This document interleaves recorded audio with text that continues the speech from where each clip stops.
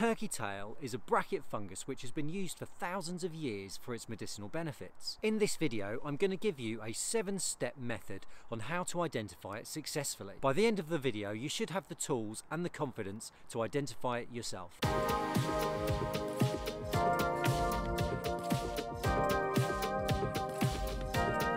Turkey tail can be found on dead or decaying wood. It's been used in Eastern medicine for thousands of years. In the West, it's undergone many clinical trials to identify its medicinal benefits. In recent years, it's become hugely popular. Paul Stamets, the well-known mycologist, probably played a huge part in this after he shared with the world how his mother recovered from breast cancer and how the turkey tail mushroom played a key part in her recovery. The turkey tail itself is actually really simple to identify. The issue people seem to have is that it has many lookalikes, but if you follow this 7-step guide, you'll find that none of the other lookalikes have all of these 7 properties. So let's get into it and have a look at these 7 steps on identifying the turkey tail. Check number 1, colourful, distinct coloration zones. Turkey tails can be many different colours: blue-grey, grey-brown, black-green, all sorts. If it's one colour or colours clearly blend into each other, it's not a turkey tail. As you can see on this specimen here, each band is quite distinct and they all emanate from the centre. Check number 2, a white cap margin. The final band closest to the edge of the turkey tail is always white. This is actually my favourite clue as it helps draw your eye to the fungus in the first place. Especially if you find a cluster of turkey tails, this white band can really draw your eye towards them. If the cap does not have a white cap margin, it is not a turkey tail.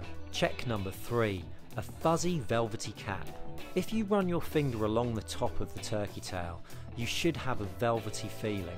It doesn't look very furry when you look at it, and you certainly can't see any hairs by eye, but it definitely has a velvety feeling when fresh.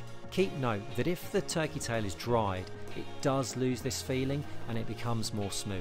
If the fungus looks very furry or fuzzy, then you have not found a turkey tail. Check number 4. The underside is always white to off-white when fresh. When you flip over the fungus and you find that it isn't white, then it's unlikely to be a turkey tail. One point to note that when the turkey tail is dried, it does begin to discolour, as you can see in this one here. Check number 5. The underside has pores. Now these pores are tiny, but depending on your eyesight, you should be able to make them out. If you turn over the fungus and you find anything other than pores, it's not a turkey tail.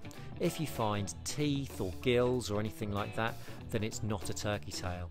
Similarly, if the underside is completely smooth, again, it is not a turkey tail. If the underside is smooth, you may have found a very common lookalike called the false turkey tail, which does have a smooth underside and does not have any pores. Check number 6. The turkey tails are thin and flexible when fresh. When fresh, if you take the turkey tail between your fingers, you should quite clearly be able to bend it back and forth.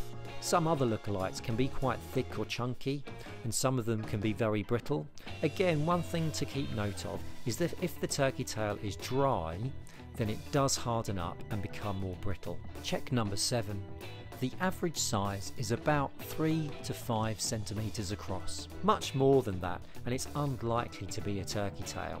You can get many bracket funguses which are much larger, but these are not going to be turkey tails. So if you find a specimen which looks a bit like a turkey tail, but it's as large as your hand, for example, it's not going to be a turkey tail. And there you have it. Those are the 7 steps on how to identify the turkey tail mushroom. Hopefully now you can refer to these 7 steps and go out and identify them yourself. If you enjoyed this video, you may enjoy my other mushroom and plant ID videos, which I've both produced and are upcoming. If you want to stay tuned, please do like and subscribe to see more.